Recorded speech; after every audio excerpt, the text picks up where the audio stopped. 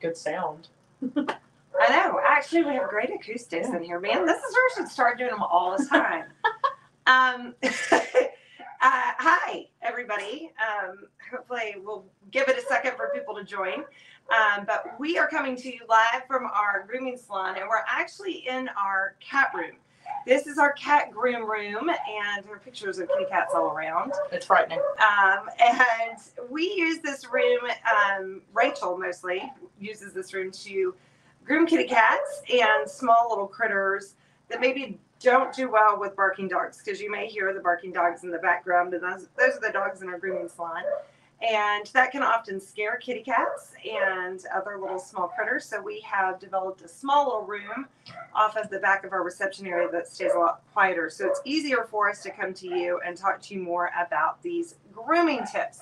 So I'm introducing Alaina. Alaina, how long have you been with our grooming salon? I've been with you guys, I think, almost 5 years now. Wow. Yeah. And before us, you were a mobile. I was mobile, right? And then I got my start at PetSmart. Okay. They sent me off to Academy. So I've been doing this for almost 11 years now. So. 11 years. And Alaina is, as you might guess by her hair, one of our color specialists here at the grooming salon. So if you've ever seen any of the pictures of the dogs who go out colored up, Alaina is generally the responsible offender. Yeah, don't send a mob or anything. Don't send a mob. But it is a great thing. It's so fun. I know who's the one dog who loves to just get colored up? Truffle. Truffle. Yeah, I love Truffle. He's a good one. So Truffle comes in and is always up for a good time. He was a Grinch at Christmas. He just went out as a tiger. He's been tie-dye. He's been a Lisa Frank cheetah. He's been, I think I made him a zebra before. It's just, he's a little bit of everything. Yeah.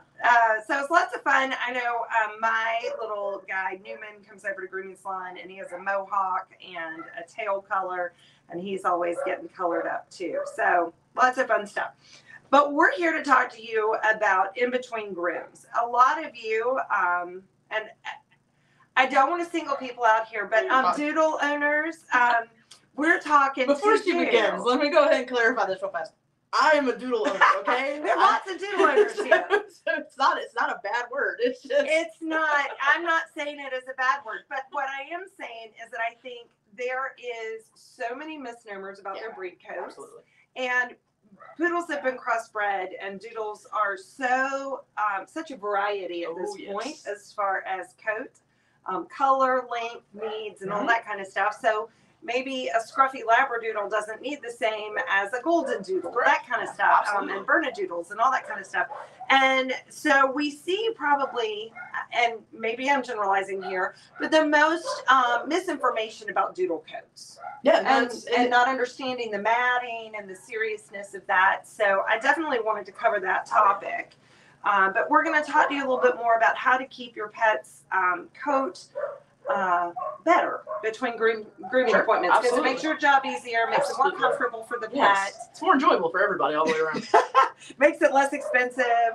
Let's talk about that. Let's go for it. Okay, well, first and foremost, we're going to bring up expensive. I'm going to go ahead and just right out of the gate, if you're getting a doodle, expect to have to get it groomed. That's just how that goes. I mean, that's not just doodles, though. That's any breed of dog. You do have to maintain the coat. You do have to maintain the skin. You do have to make sure that they're living their happy, fullest life. If they're not doing that, they're not going to be happy at home. You're not going to be happy, and it's just going to be a big whole thing. So just any dog in general, make sure you understand it's going to require grooming. Even short-haired dogs, they shed, so that's going to require some kind of grooming. Otherwise, you're going to be living in a furry house. What's your favorite tool for a short-haired, smooth coat animal? Oh, dude, I love the Zoom Groom. Yeah. Zoom Groom is my go-to. If you can see, I've already worn this one down pretty well. Usually, they're really spiky. They usually come to a point. You see them over in the store. They definitely are spiky. Mm-hmm. Now, tell us what these tools do. Okay, so the Zoom Groom is actually, it's got a good price on it, so you don't have to worry about breaking the bank. But what it is a massager / hair remover for short coat dogs, and you can do it in the bath, so you can do it wet or you can do it dry. And the cool part about it is you don't have to worry about going a certain way. You're not hurting anything if you go against the grain on the hair. So you can go circles, up, down, left, right, does not matter. And it'll start forming this honeycomb pattern. You pull it off and you just go all over again. I do recommend using them wet, though. That's probably one of my favorite things to do. Like if you're doing a de-shed, trying to get as much of that hair off as possible. When you weigh it down with the conditioner before you blow it out, just do a nice good brushing on it. And you'll get a lot of hair out with this thing. Absolutely. That is my go-to. And you can, for shedding. Oh yeah, super for shedding. You can use them on longer haired dogs to loosen up coat. You're not going to get the same result though. It's more for your labs, your pointers, your beagles, stuff like that have that really short coat. Okay. So let's go medium length next. Sure. Let's talk about that. If we're talking medium length, I think that any good slicker brush could probably do you some justice. It just depends on what you like. I mean, I brought a bunch of different sizes of things. You know, this thing right here, I think is about $10. And it works really good, especially to get out those thick doodle knots that don't necessarily go all the way down to the skin. But then, like, you know, you got this one right here. It's a little smaller.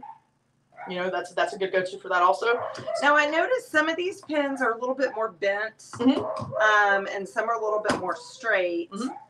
What's the difference with that? Does that mean anything? A couple of years ago, they came out with the idea that if it's a longer pin and if it bends, you're typically going to be able to brush through the dog better, because not only you're not just hitting that surface with that straight pin, it's taking the hair with the crease and going with it as well. Okay. So the fact that they've been making those longer also, because you can see how long this bad boy is, means you can get down into that coat really, really, really well.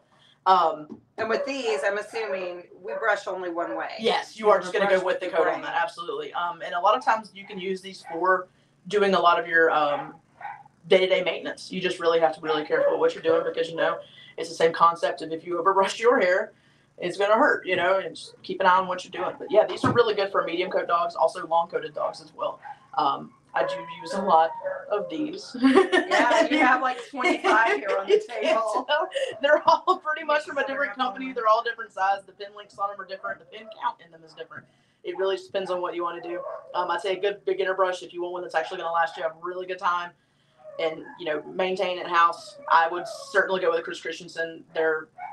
They were the people who technically, and from what I heard, they are the ones who technically started with the whole coral brush and whatnot. But, you know, there's knockoff versions of this that you can get, you know, that will work just as well. It's just, I know this one is durable. I've had it for a very long time, and I do use it daily, literally. And I do about 7 to 8 dogs a day. So it is something that gets used on a regular basis, and it's still in one piece, and I've had it for a very long time. So that would be my go-to right there. So you would go to these, and that's the first step. Yes. Go and use the slicker brush. Go use the slicker brush, because what that's going to do is it's going to take the surface knots, and it's going to start to break them up, and you can work further down into the coat with those as well. So you're breaking up the top, and then it's separating out easier, so you're not seeing the mat, and you go and you work a little bit deeper down it. Well, after you get through all that fun stuff, because depending on the size of your dog, your arm's probably getting ready to fall off at this point in time. This is why being a groomer is really hard. You're going to want to go to your comb. And what your comb's going to do is it's going to tell you what you missed, what you didn't miss. If you can see here how spaced out these are right here, that is definitely something that you want to use to see where you've missed any types of mats or tangles with your brush. If you missed with that, go back to your brush, and you're going to go back and do that again. When you can get this side of your comb through your dog, you're on your way. You're over halfway done, in my opinion. Then you're going to want to go to the other side of your double-sided comb, and you're going to see how close these together are. That's going to get through that hair a lot finer. It's going to break it apart a lot more. You're pretty much done at this point. When you can get your comb through this, or this through your hair, you've gotten through what you need to get through. So you really recommend a double-sided comb, and a slicker brush. For your if it has any length at all. Exactly. Medium coat, long coat, super long coats. You want to be a little bit more careful about what brushes you use. I wouldn't recommend a slicker. There are particular coats out there that require particular brushes. For example, we do have a beautiful Afghan hound that comes to see us on a weekly basis, and we do have to use a particular brush that I do not own because I don't get to groom. He's pretty beautiful. dog. He's beautiful, but his hair is very much like human hair. So, I mean, yeah, I could use this on my hair if I wanted to, but it's not going to be as comfortable or better for my hair than it would if I were to use a particular brush that we do have. I think it's I'm trying to remember what it's called. I can't remember what it's called. Well, and I mean, that's something, you know, before you get a breed, we always say, like, research the breed for quality, behavior qualities, and what you're getting yourself into. Absolutely. Right? So, like, I have dachshunds. Know that you're going to have a biter. You're going to have a dog that's going to pee in your house. You're going to have, like, some things. There are some breed traits that really are deep and wide in a dachshund. Oh, yes. And so, you know, if you're getting a breed that has longer fur or hair that needs to be taken care of, research how to do that and what tools you need. Our grooming salon's always here to answer those questions Absolutely. and help you access those tools if you need something in particular for in between groom maintenance. We can help you with those things. I am on the regular. If I get a customer out on the floor that's asking about grooming, I'm like, here, let's go. Let's go talk to them real fast. Let's go talk to the experts because they're always going to be able to answer those questions better than I can. Make sure that it's a fit for your lifestyle too. And I'm not just saying like don't get a dog because it doesn't fit your lifestyle. You can still get a dog. I mean, let's talk about how realistic it's going to be with you at the house doing the work that we do here versus you wanting to come in on a 4 to 6 week schedule, or if I'm going to see you twice a year, you know. So we'll know what to expect. So if you get a little bit more of an idea of like, okay, I'm realistically going to spend at least 1 to 3 days a week brushing my dog, I should be okay, roughly, depending on the coat. You might want to keep it a little short, but still have some fluff to it. Yeah, and think about your budget too. I need to be in here every 6 to 8 weeks getting my dog groomed. 6 weeks preferably, 8 weeks if you're really good at groom maintenance. And you know, do you have that in your budget to be able to be grooming $120 every 6 weeks? So those are things to consider when you're thinking, especially about the more doodly type breeds, because they're definitely requiring. And they're all over the place, and they're not going to stop anytime soon. And let's talk about matting, because that's one of the biggest misnomers I know that we see up here with customers when we say your dog is matted from head to tail, and they go, they don't have any knots. I don't understand. And we're like, no, but really, they're completely matted from head to toe. We have to do a complete shave down. And it surprises customers. Almost every time it takes them by surprise. So let's talk about what that means. Sure. Just to go ahead and start that off, you're probably doing surface brushing. Oh, no. Okay. I think we're still good. You're probably doing surface brushing, which is totally fine to a certain extent, but you want to get down underneath the coat. You want to get to the skin. If you're not getting to the skin, you're not getting out the knots. You're maybe missing this. Yes, exactly. So first and foremost, if you're not getting down to the skin, you're probably surface brushing. So you can touch your dog on the outside and it doesn't feel like it has any matting.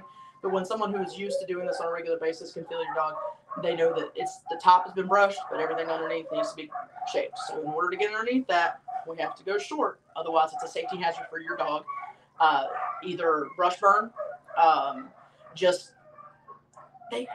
they have feelings like you and I do. So, I mean, if you're going to sit there and brush one spot consecutively over and over and over and over again and not make any progress and realize that the dog's hair is becoming frayed out and their skin is becoming red and starting to surface bleed a little bit, you know, you're getting brush burn. And those are things that are going to make them feel extremely uncomfortable. That's also a possible vet visit in the future. So we don't want to have to get to those stages. We want to maintain those areas so that we don't have to worry about that so much. So I would say, if your groomer tells you outright, it'd probably be best to go short and start all over again. The cool thing to remember about that is it's hair. It will grow back. Don't be freaked out. Don't be freaked out. And, you know, they pick up how you feel about them and stuff like that. So if you're going to feel like, well, they look funny, then they're going to start to feel a little funny about it. So, you know, make sure that they still feel loved. Well, and, you know, it really is better for the health. We have a lot of customers who are like, no, I just want to pay the dematting fees. But the reality is, it's not just that easy. We can't just charge a dematting fee because it's uncomfortable for the pet. Exactly. And it does worse for their fur. Like I started researching all of this, of course, when I got involved with grooming and learned about how it does fray the ends of their hair. It literally splits the end of the fur. And so as soon as you demat it, it's going to mat up twice as fast. Twice as fast. Exactly. 100%. So the best plan of action is to shave it all off, start over again, and take care. Take good care and learn how to do that. Do a clean, fresh start. How do you feel about conditioning sprays? I love conditioning sprays. I love conditioners in general. I think that they're great. I mean, I use conditioner in my hair. I don't see why it would be any different for a dog to not use conditioner in theirs. There are a lot of maintaining sprays that you can use at your house to keep things looking good before you can get into the groomers. We sell one in the store. It's called The Stuff. We actually use that in our grooming salon on our dogs. That has been around forever, too. And you can get it diluted or undiluted. So they'll sell it to you. It's a good stuff. You can use it on I believe, a wet dog or a dry dog. So all around, that's probably going to be my top pick just because I've used it for years. You can overuse it to where you're slipping and sliding all over the floor. So it's used sparingly. A couple of spritzes goes a very long way. Exactly. But back to making sure that you're getting underneath your dog's hair to get to that. So a lot of reasons that we do have to go short is because we go short to get underneath that matting, because if we pull the matting up with a blade, then we're essentially allowing the idea of the dog's skin to get sucked into our blade and cut them. So that's why we say we have to use something short to get underneath the mats. That's just the safest way to go about getting rid of them. That way you don't have to have a vet bill, the dog doesn't have to have a traumatic experience, and everybody wins all the way around. And so again, it's hair. It grows back. Well, and trust your groomer. Your groomer knows. Yes. And if you ever have any questions about anything, you can always email Up Here to the Salon. You can always email Allison. You can always come by and ask us questions. We're always here every day but Sunday pretty much. And see about, what you might want to do, get an opinion off of what you think you should do especially if you're going to be a new dog owner or a new doodle owner or something that has a really thick curly coat or anything of that nature. So, I mean, definitely just, ask questions. It's, knowledge is power, and we'll totally help you out as much as we can. But yeah, no conditioning specialist. Let's talk about this, the Furminator. So let's talk about women. Oh gosh, we just I keep touching the table. I know, we keep touching the table and it's shifting everything around. Talk about the Furminator and when is it a good thing to use? Sure, absolutely. Furminators are really, really, really useful, but you do have to be very cautious about these. Essentially, what you're brushing your dog with is a blade, and then what is it doing is you don't want to grind down into the hair. Let the brush do the work. So it's just basically with the hair. Do not go against the grain on this. And what it'll do is it starts to pick up the undercoat and these little itty bitty tiny teeth. I would not honestly recommend a super, super short haired dog get brushed out with one of these. I'll stick with your Zoom groom. But if you got a medium to short hair coat that definitely is shedding out, this should work out perfectly. And I also have this bad boy right here. I think it's just doomed. I know, right? It is doomed. It was fun there for a minute, and now it's just done. And this is a pretty cool tool for anybody who has a double-coated dog that is a little bit longer haired. For example, long-coated German Shepherds. Oh gosh, really. Okay, we're gonna try this bad boy and see if this works for us. Boom. Okay, I think this is the one. I think this might be it. This does it. Golden Retrievers, setters, have the double coated on them as well. Anything that's got a double coat, because it's a really good de-shed brush or de-shed comb, because you're going to want to work out the de-sheds with this after you brush. After you do your good solid brushing and get a good brush out. You can even use one of these bad boys on too. After you do that, this will work out your thicker clumps of de-shed that are coming out. And then it's the same concept of dematting or trying to maintain a coat. The way that these little teeth are designed is they'll go in smooth here, and then they'll hit that undercoat up here, and it'll start to pull that out also, which is really nice. I love this. Good comb. It's coming in handy a lot. Yeah, Great Pyrenees, stuff like that. Newfoundlands, especially stuff of that nature. Totally. Okay, let's talk about one more of these, because we frequently see these, and people need to know how to use this, because those are dangerous. They are extremely dangerous. I can't tell you how many times. I cut myself on it before. I'm a lot of it's a blade. It's what it is. It's essentially a series of blades that you are cutting through the mat to break it apart so that your brushes can get through it easier. And this isn't for like all over sheet matted head to tail demat situations. These are for small situations like you have a knot in the tail that you can't get. You have a knot in the ear that you can't get. The chest, stuff like that. You want to stay away from the sanitary region, stuff like that.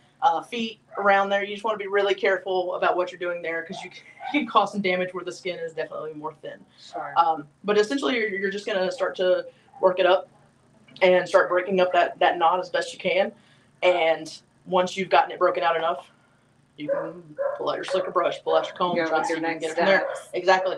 And it'll remove the mat without making the appearance of it being shaved out, by breaking it into pieces and taking out in pieces, as opposed to taking out as one large mass. And speaking of that, okay, let us talk really quickly about the importance of not taking scissors to your pet. Oh, please no. Stop it. I will come for you. Let's talk about how that's so important, because that's super important. It's dangerous. It's very dangerous. I've seen it on more than one occasion, and it's been in multiple places. I've seen it here. I've seen it when I was mobile. I've seen it. Yeah. I've heard other groomers talk about it. It's a very dangerous thing. Essentially, what we're talking about is taking scissors to cut mats out, as opposed to shaving your dog. And what you open up to in that situation is generally your dog. can very likely be cut open because or cat. Even worse. I mean, rabbit. I mean, we can keep going here. No, we recently had a friend who didn't want to bring his cat in to be groomed. Yep. It needed to be groomed, and he decided he was going to try to do it himself. Yep. And he literally opened his cat up and filleted his cat, and had to go get stitches. I mean, the most expensive grooming he'd ever done, and he did it himself. Yep. And on top of that, like, honestly, when they get entered back into the grooming situation from something like that happening, they're really mad at us. We didn't even do anything. Yeah. Typically because it's traumatic, I mean, getting cut open and then having to go to a strange place to be poked and prodded is definitely not a fun situation for anybody. And they all relate it back to Exactly. A quick dog never forgets. I will say that. That's for sure. Well, I mean, y'all are welcome. I know y'all are welcome to ask questions here. Even if you're watching this after the fact, you can put in questions and we'll relay them to Alaina for answering. I certainly have learned some tricks of the trade for as long as I've been involved in all of this, but I am not a groomer. Well, that's the cool thing about this industry is that I'm still learning cool things that are new and easier or different ways to do things. It's just more than one ways to groom a cat, I guess, than skin a cat. So it's an ever-growing industry. I feel like the industry is getting more and more popular. I think that breeds are, even though they're getting more extreme, I still think that a lot of people still lean towards the classics. And we're here for all of them, so just give us a call and we'll be able to get you. But one thing I definitely want to talk about before you guys go, this is just maintenance for you now. At the house, we use them here in the salon. This is Fizzy Feet, and this is a container you can actually buy. This is a service that you guys do up here. So talk about the Fizzy Feet and what it does and what it's good for. Sure. Absolutely. It is a white tea based block essentially that dissolves in warm water. And your dog will soak in it for about 3 to 4 minutes, roughly, just to paws like up to the ankle. And it essentially is to help them not lick their feet if they have any seasonal allergies, if they're having any allergies in general. If they're nervous lickers, typically it'll usually deter those a little bit also. Because they walk on their feet. That's and if that's irritated and raw and red and horrible, it's gonna hurt to walk, and that's not fun for anybody. Yeah. So definitely something I would recommend. I've actually used it on my own personal dogs. I have numerous clients who come in and go, let me get that Fizzy Feet again. That was great. And it will do wonderful things for your dog as far as making sure to help protect as well as heal those feet and keep them from wanting to be licked because they're feeling better. They're feeling refreshed. They're feeling cleaned up. And then on top of that, you can use this stuff right here, which we got in. And you can also... Yeah, it's a deep cleaning spray by Warren London that goes in conjunction with the Fizzy Feet, and so you can get this bottle, and after you have the Fizzy Feet, you do this in between the Fizzy Feet services. 24 hours you can use it up to. Yeah, and so it helps to stop the licking. I talked with them recently when I was at the trade show, and they were highly recommending that customers who get Fizzy Feet get this spray to use at home in between to lengthen the results. Absolutely. That they were achieving with the Fizzy Feet.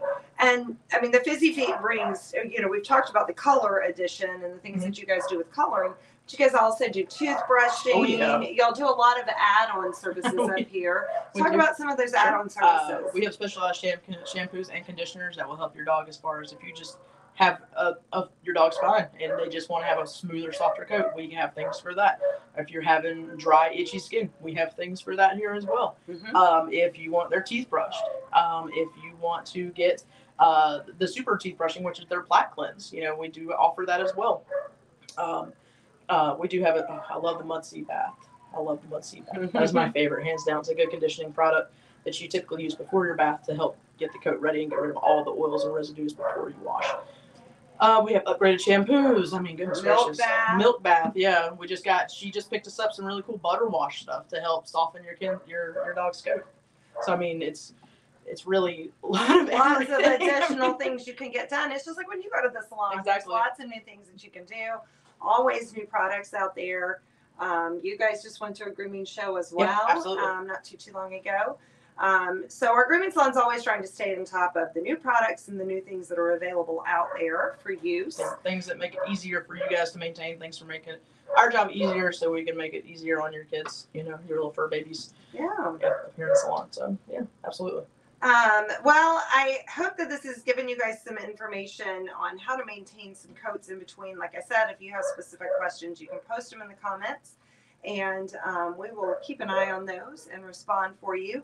If you have any questions, you can always reach out to our salon. You may not get somebody on the phone, just because our phone It just doesn't stop ringing. It doesn't stop ringing. I've been over here filling in before, and I'm like, oh my gosh, I don't ever want to hear a phone ring again after I leave here from working for a day. It just rings all day. People are very busy and always trying to get grooming appointments, and we appreciate that. But you may have to leave a message if you try to call, but we will call you back. And if you would rather just shoot us over an email, thegroomer@allpetsconsidered.com is the email address for our grooming salon, or you can shoot me one, support@allpetsconsidered.com. And you can pop by the store and come and talk with everybody at the grooming salon. We can talk with you in the store about the grooming tools that we sell. We can also talk to you about skin and coat from the inside out at the store. And that's something that, also helps with the skin and coat and is such a big difference. People don't realize. I mean, you are what you eat. Exactly. And skin and coat make a big difference. And this month, our subscription box is all about skin and coat supplements. Cool. So it has all kinds of omegas in it and all kinds of good skin and coat supplements, and some great shampoo by Nudie, which you guys use over here too. So all kinds of great things that you guys can get over here at our grooming salon. You will need to plan ahead. I do recommend booking your grooming appointment in advance, because if you call us the day before you need an appointment, we probably won't be able to see you. It's a slim to none chance, unfortunately. But if you're planning ahead 5 to 6 weeks, we can definitely get you in. And I recommend pre-booking your appointment when you're checking out. That's also a good way to maintain your dog's coat, is to pre-book your appointment before you leave after your appointment, so that you know that they're coming back in to get taken care of again. Yeah. So, yeah, that's and those kind of things. If you're doing that, you're going to avoid extra charges here at the grooming salon, because you won't have the dematting charges. You won't have special handling charges for your dog not liking what we're doing, because it might not feel good to them. Yeah. So, I mean, you can avoid some additional charges, make your trip a little bit more pleasant on the pocketbook, and you make your pet's trip more pleasant because it's not as painful. So I definitely want to invite you to come up here to our grooming salon, but also ask questions. If you have specific questions, we'll be happy to address them. Thank you for joining us today, Alaina. Absolutely. And if you want to check out any of these new Warren London products, we have them up here at the salon. We'll put them out on the shelf today. And again, if y'all have any questions, let us know. We're looking forward to what questions you might have. I guarantee you I'm going to get a doodle question. Oh, probably. Guarantee you. Probably. I'd be surprised if you don't. And that's okay. It is. It's just away. such a popular breed. We're seeing so much doodle cross population. And when we first started getting into the doodle craze, we had this they don't match kind of philosophy. That's a load. That is a load of baloney. They absolutely match, just like any other dog, and maybe worse, because they have two different kinds of breed. Mix the golden with the poodle, and then now it's like Saint Bernard with the poodle, and the Newfie with the poodle, and then the Schnauzers with, I don't know. They've got it everything. They do. They do everything. So you've got two different breed types kind of colliding. So it's a lot to work with. Indeed. Okay, well, thanks for joining us today and watching through our fun little how-to from home. And if you need any of these tools, you can come up and visit us here at the store. We've got a supply. Sweet. Okay, All right. Thanks, Alaina. Yeah, no problem.